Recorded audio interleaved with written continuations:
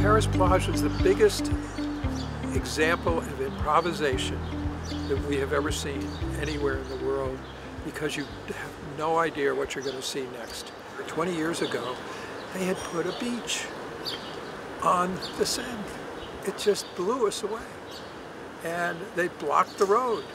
And all these people just were coming there in tremendous numbers. And it was all programmed. It was all activations, dancing, sitting in all these very comfortable chairs. I mean, they had the most comfortable seating that we've ever seen. They had these benches that had 4 sides to it, and people in groups would sit there.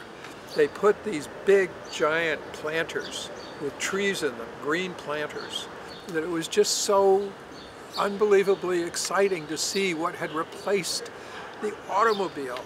And then over time, what has happened, it has made Paris very different, because the Seine is now the spine of Paris. It is no longer the left bank and the right bank. It has come together. The bridges, which are so pedestrian friendly, are the connections. It was a game changer globally. And we immediately took those ideas and spread them around the world. And New York's Renaissance, Streets Renaissance, was part of that. But I don't think we have really come to where we're really pushing the envelope. And, but I think COVID has opened a window for us that we could not have gotten to without it.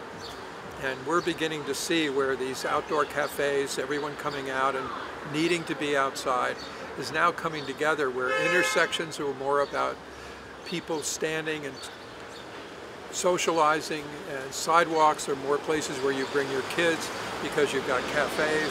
So we're seeing life better than it has ever been in New York City, except going back to the days before there were cars.